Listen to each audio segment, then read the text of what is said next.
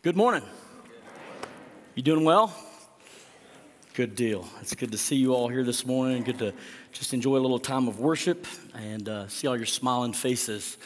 Before we jump into the Word this morning, I want to give us an opportunity. We've made contact with a church over in the North Carolina, South Carolina area. We have family in the church that has a connection over there in another church, Life Point Church, and they're trying to meet the needs of a lot of the flood victims. As you can imagine, there's just total devastation for many people. I was reading somewhere that, because it was in the mountainous area, a lot of those guys don't buy flood insurance, so it's like absolute devastation, and so there's a lot of great need there. I know their church is collecting water and just the bare essential stuff. But one of the requests that was made to their church over there was, we just need blankets.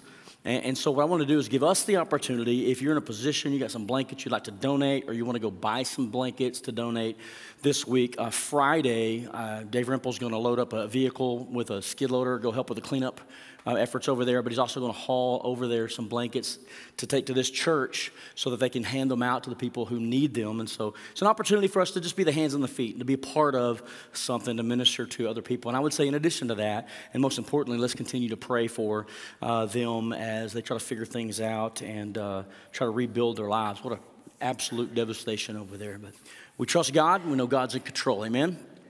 All right, so Colossians chapter 4, David had you turn there. Today we will finish up this series that we've been camped out for a while in this little letter to Colossians called Rooted in Christ. And the idea is that our lives are founded in Christ, that our lives are like roots on a tree, go down into Christ, and we're built up on Him. And that's just a picture of stability and strength. And, in a world that's crazy, it just gives us this stability, being rooted and built up in Christ. And so it's been the theme of this whole letter. And we've just kind of walked through it over the past several weeks. And I've enjoyed it. My Bible looks like a war zone with ink and markers and stuff. I'm pretty bad at taking notes, but when I do, no one else can understand what I've done. And I probably won't even the next time I look at my Bible like, what was I thinking? But it's been fun to dig into God's Word. And so what we talked about is this letter was written by the Apostle Paul while he is in jail, one of the several prison letters that he wrote. And he writes it to a church at Colossae who, they're believers in Christ, but Paul didn't plant the church. He didn't know these people specifically. He'd never been to that town, but someone did, and they heard the gospel, and the church was born. So Paul writes a letter encouraging them in their faith, but he's also addressing some heresy that had crept into the church. A few weeks ago, we talked about avoiding these religious pitfalls. And so Paul was telling them, hey, be careful with these religious pitfalls, because everything you need to be made right with God is found in the person and the work of Jesus Christ and Christ alone. Amen? So he builds this huge foundation doctrinally in chapters 1 and 2 of who Christ is and what Christ has accomplished. And there is no need for anything extra in addition to that Jesus is everything. He's supreme in all things. In fact, our lives are complete in Christ. Do you know that when you place your faith in the gospel, your lives are complete in Christ Jesus? There's nothing lacking. You've got everything you need if you've got Jesus. And so that's where he was at in chapters 1 and 2. And then in chapter 3, as Paul normally does, he transitions to practical teaching. Okay, now, what does this mean for us? He begins to unpack that in chapters 3 and 4. And he talks about the new person that we are in Christ. You got to know this, that before Christ, you had one nature, and you can control those things. But when you place your faith in the gospel of Jesus Christ, the Bible says the old is gone, the new has come. You're a new creation in Christ Jesus. Amen? And so with the new becomes a new attitude, new thoughts, new actions. Everything. And here's my conviction. When we place our faith in the gospel, it should have an impact in our lives.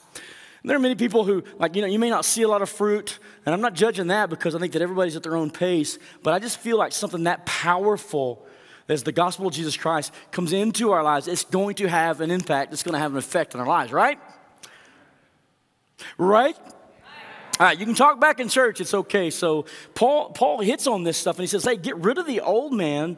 These are the way you used to live before Christ, but now you're on the inside. You're a part of the family, and so your life's going to look different than it did before. So you put on your new nature. He says, put on tender-hearted mercies. Put on kindness, humility, gentleness, and patience. These are the things that we as believers should clothe ourselves in. And then he says, on top of all that, you need to clothe yourselves with love. Like to wrap it all together, it binds us together in perfect harmony. And then he says, whatever you do, say that, whatever you do. All right, so our actions, whatever you do, whatever you say, he says, do it as a representative of the Lord Jesus. So he's like, your life has changed. There's the new man in Christ, and your life is being transformed, it's being changed. And so last week we talked about what does that look like in action? What does our faith in action look like? When you get saved, I mean, it just works through your life, and it's like, I need a practical example of what my faith in Christ looks like in the context of, let's say, home. So Paul hits on that. He talks about the relationship between a husband and a wife. He talks about this mutual submission that they have for one another. He talks about for the wives, it means submitting to the husband as unto the Lord, and it's not a demeaning thing. He's just like, God has this order of authority, and it's like, that's the proper order, and you willingly do that. The husband loves you like Christ loved the church. It's not this fickle, temporal, love that says, like, if you scratch my back, I'll scratch yours, but it's a sacrificial love. Husbands, you should love your wives that way.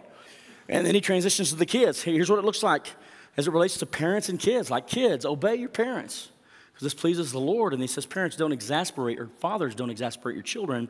Don't push them to the limit where you're just always berating them, always ragging on them and discourage them. He talks about, what does this faith in action look like? How many know it should impact our homes? The gospel. Of all places, it should have the biggest impact in our home. And then he transitions to the work environment, like servants and masters. He's like, if you're a servant, work as though you're not working for the man in the flesh, but that you're working for God. How many know that would radically change our workplaces today if every one of us adopted that attitude?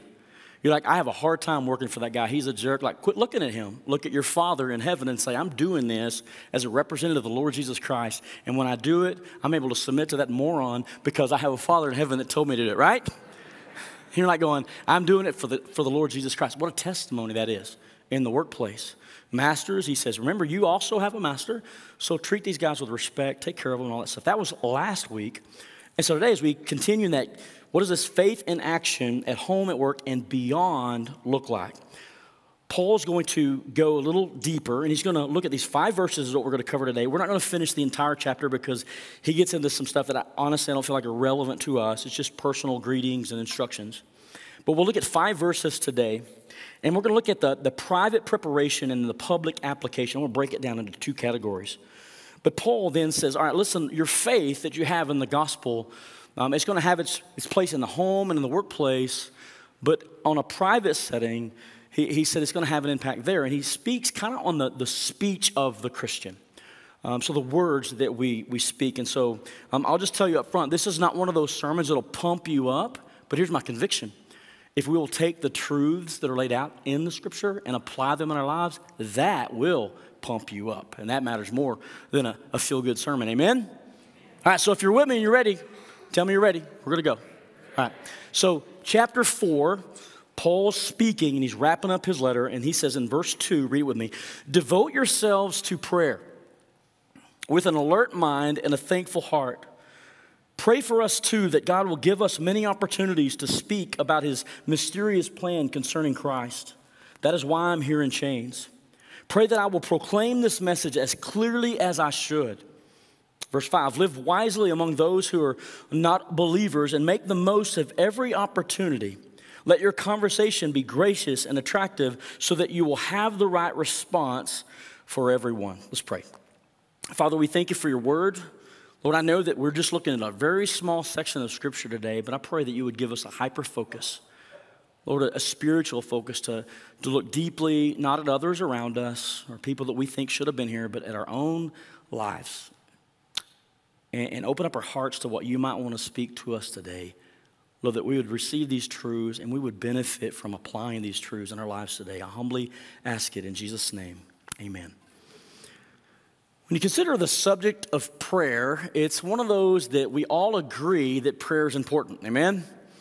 We're told to pray, and we're to pray always, and we understand that prayer is important. But if you were to sit down and just be honest with each other, how many of you would say, I could probably crank it up a little bit in my prayer life?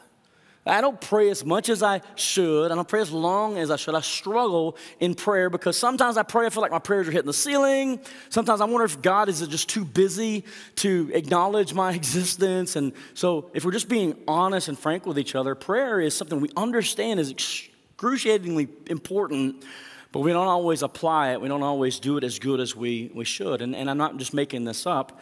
there's these polls that were done. The Pew Research did one in 2021 that said this: 45% of Americans say that they pray daily. 45% pray daily. You have a tragedy or a big old catastrophe like what we've seen in the Carolinas, and you got people that say they have no faith at all in God. Even in those moments, they'll begin praying. Like, we need to be praying, right? I don't know who we're praying to, but we're praying, right? And so in this deal, he said 45% of Americans say that they pray daily. But listen to this one. In Lifeway Research survey in 2014 says this: 65% of Protestant churchgoers reported praying 5 minutes or less a day. 5 minutes or less a day. Growing up, this is how I was taught to pray. God is great. God is good. Let us thank him for this food. Amen. Anybody else pray that prayer? Oh, here's another one that used to freak me out. Now I lay me down to sleep. I pray the Lord my soul to keep. If I should die before I wake, I pray the Lord my soul to take. Anybody grew up on that one? Like, 10 seconds of praying? He said the average, 65% of Christians said that, hey, I pray 5 minutes or less a day. Now, try building a relationship on that. Not easy, right? And so there's room in our faith to exercise and to put into practice more prayer. And he says more devout Christians tend to pray longer. 10% of those that were polled said that they pray for 30 minutes or longer. And so I just want you to know prayer is a powerful resource that God has given us. Think about it. The creator of the universe says, I want to talk with you. I want to build a relationship with you. I want to fellowship and commune with you. Like me? Yeah, you. I'm going to give you access. You can come boldly before the throne of grace in your time of need, and you can talk to me. How cool is that? Now, guess who would want to keep us from doing that? Because there's vitality in being connected to God through prayer. It's like, this is like my lifeline. It's like air that I breathe. And so there's someone that would try to shipwreck that as much as he can. And it's Satan, the enemy of our souls. He would love nothing more than for us to just be busy doing stuff and miss this very important truth that I'm sharing with you today. In fact, there's this old saying that says, if Satan can't make you be bad, he'll make you be busy. Right? And there's an acronym for busy: being under Satan's yoke. And I got to admit that my life, my brain is already on before my body wakes up out of bed. I get up, and there's this thought in my mind. It's like, I'm burning daylight. I got to get some stuff done. And I jump up and, throw out a token prayer. Lord, help me. That's usually because my knees hurt, my back's hurt, and I'm like, God, help me get out of bed. And I get in the truck, and I'm driving. God, just help me, give me direction today. If we're not careful, we can just get to the point in life where prayer becomes more of a, I don't say a burden, but just kind of a second thought. Or as Corrie ten Boom says, is prayer your steering wheel or your spare tire? Sadly, for many of us, many times as believers, we'll treat prayer like the spare tire. You know what that is, right? You don't pull it out of the trunk until you have a blowout. And we have a very difficult time in life, and we hit our knees. God, I need you. It's like, oh, there you are, right? We treat it like a spare tire. Rather, we should treat it like a steering wheel. What does a steering wheel do? It guides us, right? It directs us. And so we always have our hands on the wheel. And so prayer should be like that for the life of the believer. The reality is, maybe it's not always that way. And so Paul addresses that. And he says, let me talk about your private preparation, because you're going to go out and you're going to be my hands and my feet, my witnesses in this world. Whatever you do, whatever you say. And you need to prepare yourself for that. Because how many know it's not easy in this world that we live today to be a follower of Christ? I would say it's easier here than it is in some other third world countries. We're blessed to where we're at, but even now we get up and say, I'm a believer in the Lord Jesus Christ, and we know that there's probably going to be some pushback in the world that we live. And so I can't afford not to pray. It's my attitude. I need it. I need this connection regularly with the vine, as Jesus was saying in John chapter 15, I'm the vine, you're the branches. Apart from me, you could do nothing. And so please understand the significance in the need to pray. And so Paul immediately hits that. I heard it the other day. It was like Charles Spurgeon, I think it was, an amazing speaker, amazing preacher. And someone approached him one time like, man, your sermons are always very powerful. God uses them. People respond. What's the secret to your success? What makes them so powerful? And it is said that Charles Spurgeon took this person to a room off the side of the church, and he opened the door where he would expose dozens of people that were on their knees praying as Charles Spurgeon was preaching. How many know that would be like taking it up a notch? In fact, I wonder if there'd be some people that'd be willing to say, you know what, Shane, I'd love to do that. Let me get in the room back there. I'm going to hit my knees, pray for you because you need all the help you can get, Shane. No, I'm just playing. But there's power in prayer, amen?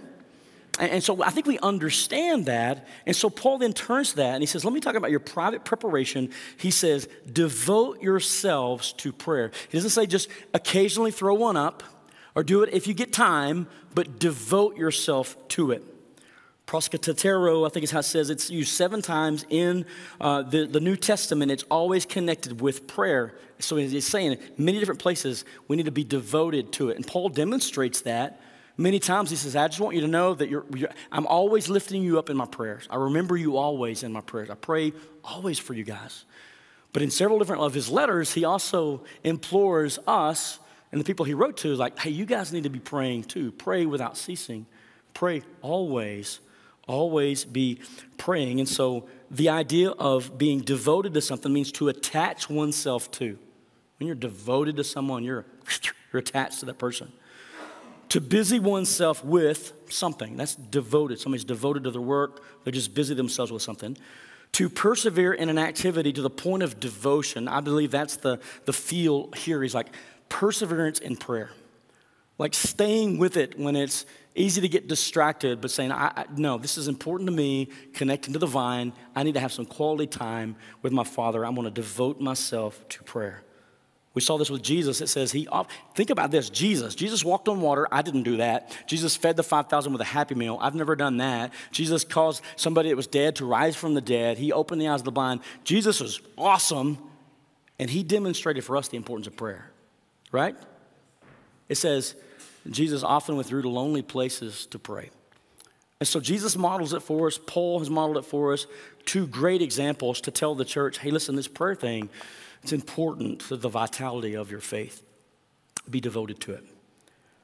Be devoted to it. So we had these examples there. Prayer is not a spiritual luxury.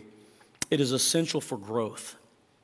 Prayer, as vital to one's spiritual health as breathing is to one's physical health, should be continual. Shane, I just don't have time. I got so many irons in the fire. Man, I feel you, because I've made those same excuses to be able to just put on, I'll get to it later. And then you retire at the evening, you get in bed, and you throw up a prayer. God, I'm so tired, but would you please, you're sleeping. I'm too busy. I don't have time to do that. Consider what Martin Luther said about prayer. Martin Luther was a mover and a shaker. He made some amazing things happen for the body of Christ, right? If somebody had so much to do, so many opportunities, he says, I have so much to do that I shall spend the first 3 hours in prayer. What a great attitude. Like, I got so much to do today that I'm not going to be able to get it done until I spend a few hours in prayer. And here's been my personal experience. When I've had a busy schedule, I was like, you know what? Before I even try to go there, I'm going to spend some time with the Father in prayer. And it's crazy how quickly those little to-do things go off the list. It's just crazy how everything just works smoothly. It feels like everything is better than if I had just jumped at it and went at it all day without first going to the Lord in prayer. So prayer is important. He says, be devoted to it. Notice these 2 elements there. Be devoted to it with an alert mind. Say alert mind. All right, so the word alert there is the same word in the Greek used in 2 different places. One time is Jesus is towards the end of his ministry. He's in the prayer. It's the prayer at the Garden of Gethsemane. And he tells his disciples, hey, listen, I'm going to go over here and pray for a moment. You guys stand watch. Be alert. Watch out. Be on your guard. What happened? Jesus comes back after praying, and what are they doing? They're human, man. They're sleeping. They're like, man, I'm tired, Jesus. My heart was in the right spot, but man, I got tired. You kept us up late last night preaching, whatever it was. And they're asleep. And Jesus says, could you not have watched for 1 hour? And then he says it again, keep watch, so you won't be led into temptation. For the spirit's willing, but the flesh is weak. It crops up again in 1 Peter 5:8 when Peter says, hey, listen, you guys need to be careful, be sober, be vigilant. There's that word, watch out, because we have an adversary. Do we know that, church, that we have an adversary? And it says, here's his MO. This is what he does. Your adversary, the devil, he roams around like a roaring lion seeking someone to devour. So you need to keep your eyes open. You need to be alert. You need to be vigilant. He says in the context of prayer, we should be vigilant in that with an alert mind.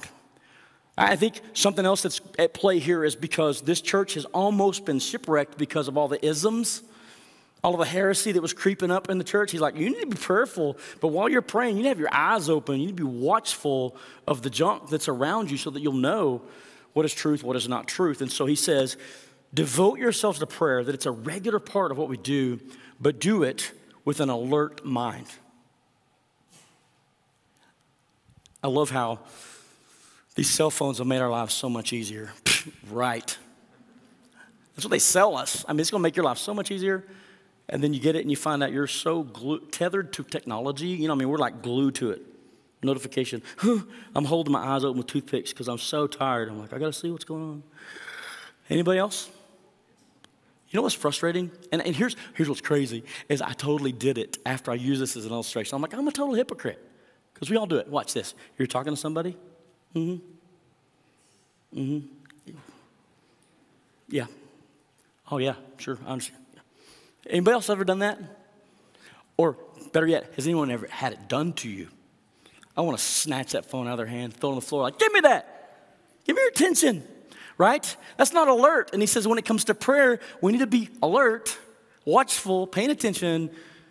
Devote yourselves to prayer with an alert mind. And then he says this, and this is, I think, one of the most necessary elements of prayer that is missed so many times. I think there's so much power in it, and it's spoken of many different times. He says, with a thankful heart. So listen, we're supposed to pray. We're supposed to be diligent in those prayers, devoted to it with an alert mind. Okay, I got that, Paul. What else? With a thankful heart. Oh, man, there you go with that Thanksgiving again, because life's hard. I'm having a hard time being thankful today. Yeah, Paul says, tell me about it.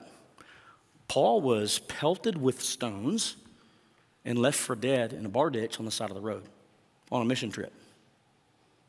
Paul was on a ship that was in a storm, and it was shipwrecked, and he was casting this island, and he reaches for a piece of wood, gets bit by a venomous snake. He's been imprisoned several different times. I think if anybody had an excuse, it'd be the Apostle Paul to say, you know what? I'm struggling a little bit right now with thankfulness. But it's Paul who told us from prison in Philippians, don't worry about anything. Instead, pray about everything. Tell God what you need and thank him for all that he's done. Church, prayer is extremely important. There's a lot of power in prayer, but let us not miss this very important point is that it needs to come with thanksgiving. Let me give you 5 things that thanksgiving in prayer does for us. Number 1 is it honors God's nature. When you're giving thanks to God, it's honoring who he is and what he does. You're like, God, you are supreme, you are sovereign, you are faithful, you're holy, you're omnipotent, you're omniscient. You just go through the attributes of God. I thank you, God, because I'm not praying to a weak God. I'm praying to the God who's got it all in his control. Amen? And so when we pray and we offer thanksgiving in that, it's like it honors God's nature because it reminds us of who he is and what he does. Another thing that it does is it aligns our perspective. There are times that we've got things going on in our lives and we can't help but focus on the negative or what's going wrong, that we miss the big picture. And so for us, when we give thanks to God, like, what are we thanking him for? That's a good question. What are we thanking him for? In the middle of the hardships, you know what, God, I thank you that you're still on the throne. I thank you that I've never been left alone. You said you'll never leave me, forsake me. I feel like I'm alone right now and everybody else has abandoned me, but God, I know that you're still with me. I thank you for that. I thank you that you see all this that's going on. I thank you that you're in control, that there's nothing too difficult for you. So it gives us a better perspective. It shifts the focus from our problems to God's blessing and his faithfulness. Remember the old hymn, count your blessings, name them one by one, and it will surprise you what the Lord has done. I was having a conversation with someone the other day, and they were talking about, this week has just been a week, bam, bam, bam, bam, bam. And my immediate response was, give me a win. What do you mean? Tell me something that worked this week. Oh. And they thought, well, this happened. I'm like, that's great. That's a win. Well, and then this happened. Oh, that's awesome. That's good stuff, right? It's just perspective. Amen? Are you following me? We can so hyper-focus on the negative. This is going on. This is crazy. I'm stressing out.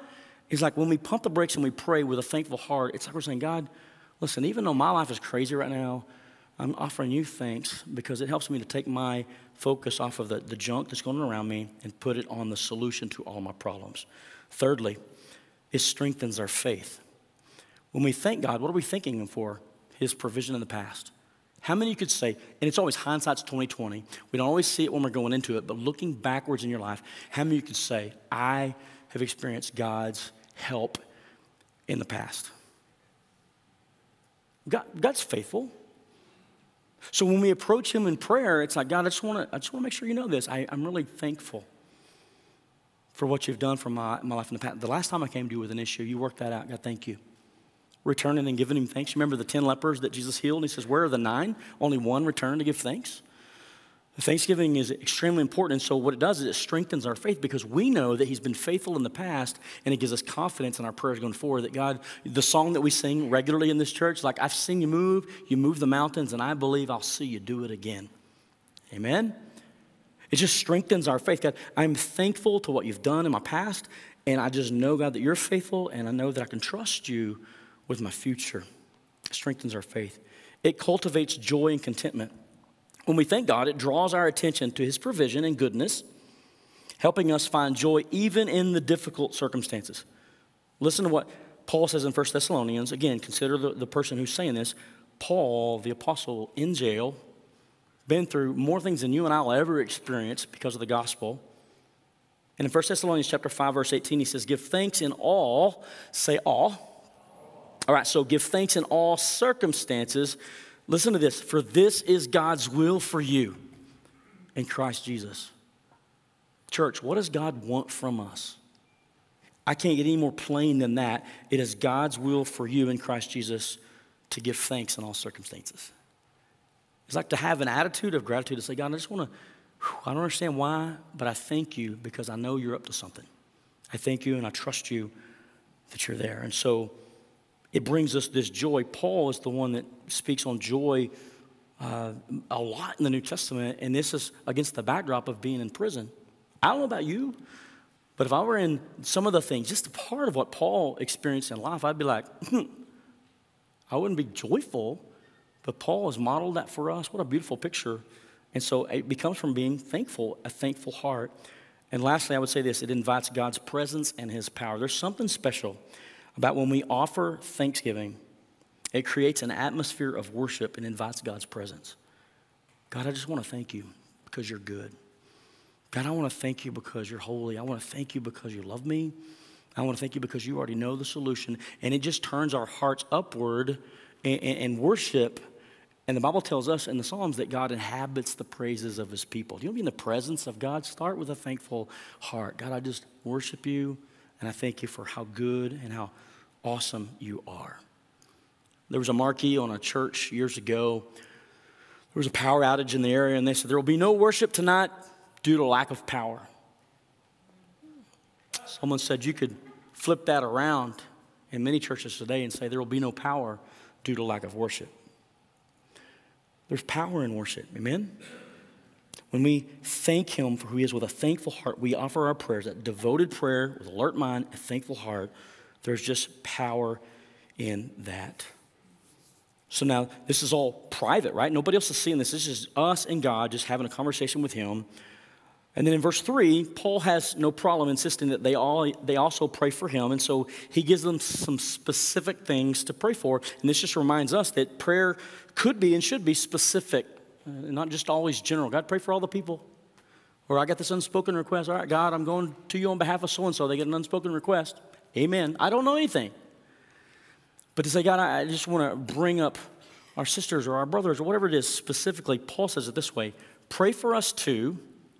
Now consider, Paul's in prison. Pray for us too. If Shane's in prison, I'm saying pray for us. Get me out of here. And every one of us in the room the same way, right? Here's what you can pray for. Whew, get me out of this place. It's crazy. Not Paul. Paul in prison. It's almost like he loves the gospel message about Christ so much. It's like, where can I go? Where can I reach? Who can I reach with the gospel that I might not be able to get the way I've been doing things? He goes, all right, I'll send you to prison. Let's do it. You know, right? Paul's in prison now, chained to soldiers. You talk about a captive audience. Paul says, here's how I want you to pray for me. Pray for us, too, that God will give us many opportunities, that he will open the door and give us these opportunities to speak about his mysterious plan concerning Christ. That's why I'm here in chains. I'm here as a representative of Christ. And as long as I'm in chains, chained to somebody else, they may not want to, but they're going to hear all about my Jesus. Now, just go with me for a moment. Imagine you're the Roman soldier that's on house arrest with Paul, and you're chained to this guy, and you're like, oh, he won't shut up. He just keeps going. Right? Paul's like, captive audience. Opportunity. I'm going to tell you about Jesus. I have a feeling, though, that they might have said, hey, can I skip that shift? I want to hear the rest of the story as Paul's telling me. He's just getting the good part, right? I want to hear more about this Jesus. And we know from history that he led some of those that were prisoners to the Lord. And so he says, hey, pray for opportunities. So our private prayer should spill over in supplication to other people. And we're good at that, right? We have prayer lists. We're praying for our brothers and sisters, people sick, people going through difficult situations. So our private prayer life should spill over into supplication for other people. And he's simply saying, hey, listen, pray for me that I'll have opportunities, that God will open doors, that more people can hear the gospel of Jesus Christ. Just give me the opportunity and I'll do my part. Pray that I will proclaim this message as clearly as I should. Listen, I don't want there to be any confusion. I don't want them to be misinformed, but make sure that when you're praying for me to have these opportunities, that I will do it. I'll put the cookies on the lower shelf where everybody gets it. And I'll preach in a way that everybody understands clearly the gospel of Jesus Christ. That was his request. He says, hey, pray for me specifically that God would give me the opportunity. So Paul, talking about the opportunities that might come his way, praying for those opportunities in this private preparation. Now it goes outside of the private preparation or the prayer closet, if you will. And look at what verse 5 it says. One of my favorite words in the Greek, peripateo, live. Now, Shane, we're talking about how being in the new man affects your speech. So how does living connected with speech? Well, how many of you heard the phrase, your actions speak louder than your words? So Paul is saying, like, your life, your walk, your faith in Christ, how you live this thing is also speaking. It's also shouting what it is that you believe about your faith. And so it's a testimony. He said, so now in verse 5, live wisely, this wisdom that comes from God, live wisely among those who are not believers. Now, we try to live wisely amongst brothers and sisters. How you doing? Oh, I'm just loving on Jesus and trying to be faithful to him and praying for his return. Amen. But when we go out of the church, how many of you know that's where the real mission field's at? And many people who are on the outside are looking at the church. They're looking at the church and they're saying, would somebody please just demonstrate what a life that is sold out to Christ truly looks like? Because all I see right now is hypocrisy. That's what most of the world's saying of the church. In fact, I talk to people all the time. I went to church once before. Why don't you go now? And something happened. Somebody did something dumb, hurtful. And so, how many know that it matters how we live our lives as followers of Christ as well? Because we're a witness. We also have opportunities. Paul's praying for opportunities. We have opportunities around us in our own context. Maybe it's at work. Maybe it's in your social circles. Maybe it's just whatever, at a softball game, football game, whatever. We all have these opportunities that come our way. And Paul says in that context, as a follower of Christ, because he's redeemed you and you're a new person, the old is gone, the new has come. This is what it looks like in the way you deal with people, especially be careful around those who are non-believers. Live wisely among those who are not believers. Again, making the most of every opportunity. Paul says, I've got these opportunities. I'm asking God to open up for me, but you also have these opportunities. Have you considered that this morning, church, that every day we have these opportunities? And you may have opportunities to touch or reach people that I will never even meet. And so our lives are like an open testimony of the goodness of God, and how we live it is an opportunity for someone else on the outside looking at him saying, I don't know what it is about you, but I want what you got. It's a perfect opportunity for us to share about our faith in Christ. Does that make sense?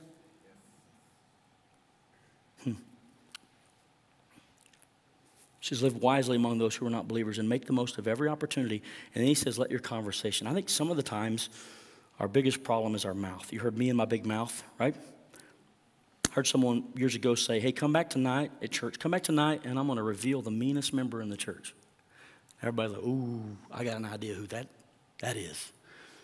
They show up to find out who the meanest member of the church is. And the preacher said it's the tongue. The tongue is the meanest member in the body. Amen?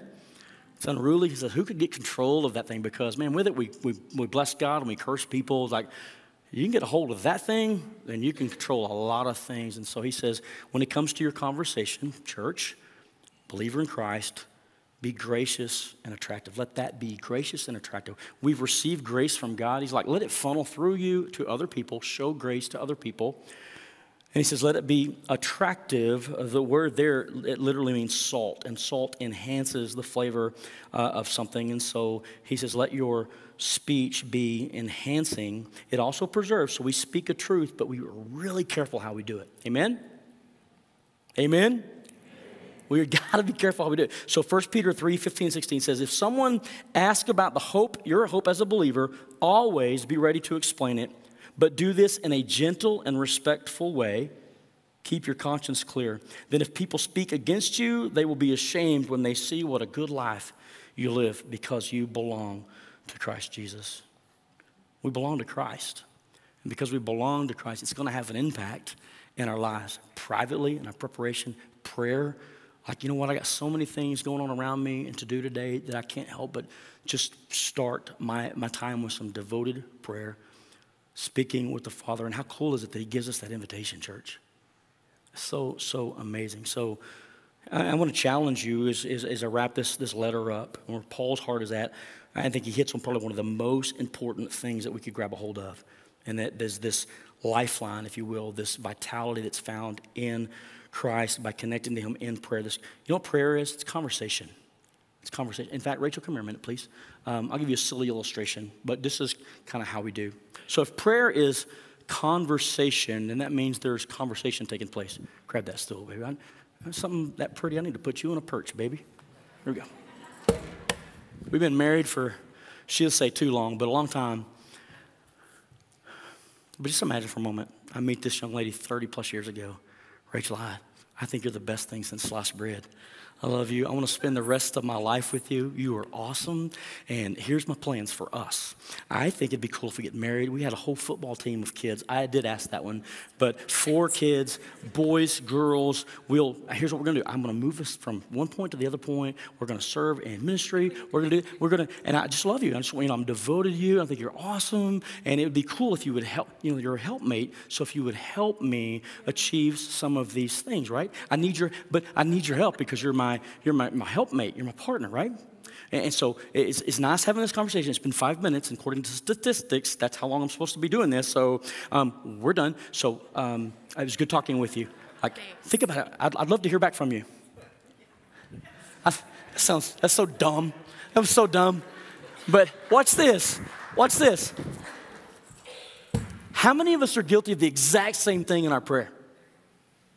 God, I love you. Oh, let me tell you what I got going on, God. Let me tell you how I need your help. And God's like, but, and we just keep talking. And we won't shut up.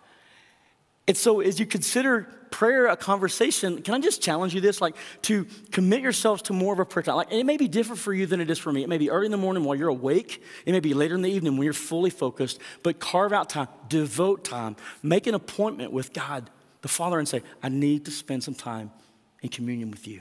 In conversation. Bring a chair. In fact, I just read a book this week called Chair Time, and the whole premise of that book is just sit in the chair. You're in the presence of God, the creator and the sustainer of the universe, the one who has all the wisdom and all the knowledge. Why are you talking? Amen? He's like, why would we just say, God, I really want to hear from you, and so I'm going to zip it. I'm just going to spend some time in your presence. I think it's one of those elements that we miss out on a lot. And then we walk around going, I wish God would speak to me. We don't give him time to speak to us. Amen? Does it make sense? Silly illustration to drive home a point is like prayer is conversation. It's a two-way thing. So we present our request to him, and I'm not minimizing that. I think that we do that. He invites us to do it. But we also must acknowledge who it is that we're coming before. And that he's worthy of just me pumping the brakes for a moment. And he's worthy of our time. He's worthy of our full attention. So I leave the phone in another room. I leave the TV off, right? I mean, it's like he's worthy of that special time with me. And so set aside some time just to pray, so to connect, to find your vitality in Christ Jesus. Develop an attitude of thanksgiving and prayer. If you struggle with that, just write a list of the things that are going right in your life. And everybody, no matter how bad it is, can find something that's going good in your life. Amen? Let me start with a list because I struggle sometimes. What's working for me? What's a win? And start writing those things down. And then as you pray, God, I wrote some things down because I want to make sure and tell you how much I appreciate you here. God, thank you for my wife. Thank you for my family. I thank you for the church. I thank you for Canyon, where we live. I thank you for the opportunity that you've given me to be your hands and your feet. You could have totally chosen someone else, but you chose me, and so you get what you get, and here I am. But I'm thankful, God, that you've given me an opportunity. Does it make sense? Just to, over and over, just develop an attitude and of thanksgiving and prayer. Think about it. We, as parents, don't want our kids coming to us always asking. Sometimes it's nice to say, hey, Dad, I appreciate you. Thank you. Same thing in prayer.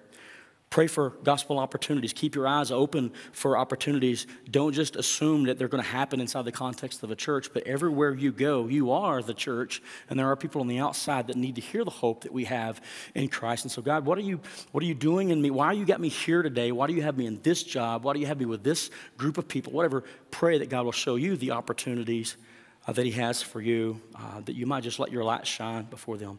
Walk in wisdom toward others. Be really careful.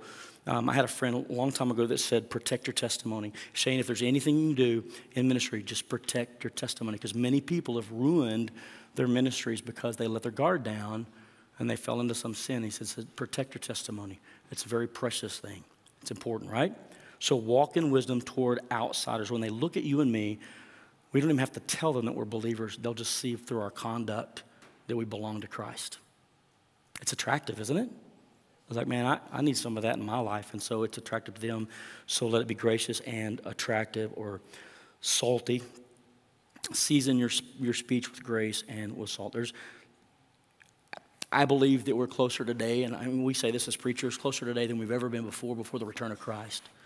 And there's still many, many people who've not placed their faith and their hope in the gospel of Jesus Christ. So the harvest is ripe, right? And the workers, well, that's us. It's not just me, the preacher, but we are the body of Christ. And he's still working. He's not done. And he's not going to choose another alternate method of reaching the world. It's the church. He says the gates of hell will not prevail against the church, right? And so this gospel message still carries great power. And so it is imperative for us to just understand that and say, God, I acknowledge that you're still doing work, and so I want to plug into you. That's where the power's at. That's where my vitality and my strength's at. Let me trust you to guide me through this day. Let me have a thankful heart. Let me have a vigilant mind, because these days are evil. I need to make the most of every opportunity. Show me my role. Show me my position at work and home with these particular people, at this particular random event. Like, why am I here, God? Do you have a plan and a purpose in that? Because you may be using me as a witness, a testimony to someone else that still doesn't know you yet. The question is, have you placed your faith in the gospel? Because the most important decision you and I can make is what we do with Jesus. The most important. But Christian, can I just be frank with us this morning? How are we doing when it comes to this idea of prayer in our lives? I think all of us would agree that there's room for improvement in our own lives. Amen? Not because it's just another thing that we have an obligation, but it's a privilege. What a privilege to carry everything to God in prayer. Oh, what pain we often forfeit. Oh, what needless pain we bear, all because we do not carry everything to God in prayer. Prayer is beautiful, and he's invited you and I to enjoy that journey with him. Isn't that awesome? Let's pray. Father, I thank you for the privilege that we have. Lord, we certainly don't feel like we're worthy. We certainly don't feel like we have anything to add to the conversation, but you've invited us into that conversation. You've invited us into your throne room. Pull up a chair with our name on it. Lord, and with everything else around us, just all the distractions by the wayside, the opportunity for us to connect, to commune, to converse with the lover of our souls, the author, the finisher, and the protector of our faith. Thank you for that privilege and that opportunity. God, I pray that you just give us a fresh perspective this morning, knowing that there's a spiritual battle out there. There's a spiritual enemy that would love nothing more than to keep us from being connected to you. God, that we would just develop this mentality that I have to have this time. I need this time. I can't do what I need to do without this time, and that we would be a people devoted to you in prayer. I'm reminded in history that every great move that you've moved in the world is began with a few people on their knees, petitioning you and praying. And God, my hope would be that there would be a great revival that would take place, not just in the world, but in Canyon, Texas. Lord, that it would come from this church. Lord, if you choose not to use this church, it would come in this community, and we would see it and acknowledge it. But God, I want you to use us. But I want to be a prepared environment, a prepared vessel. And so, God, would you just put a hunger and a thirst in us to connect to you with that vigilance and with that spirit, attitude of gratitude. Father, knowing that the way we live our lives does matter. It's not just about our church life and then our other life. It's we're in you, and everywhere we go, we represent you. So everything that we do, everything that we say, we recognize as an opportunity for you to use us. So God, I pray that you would just be glorified in our lives as we leave this place today. And I ask it in Jesus' name. Amen.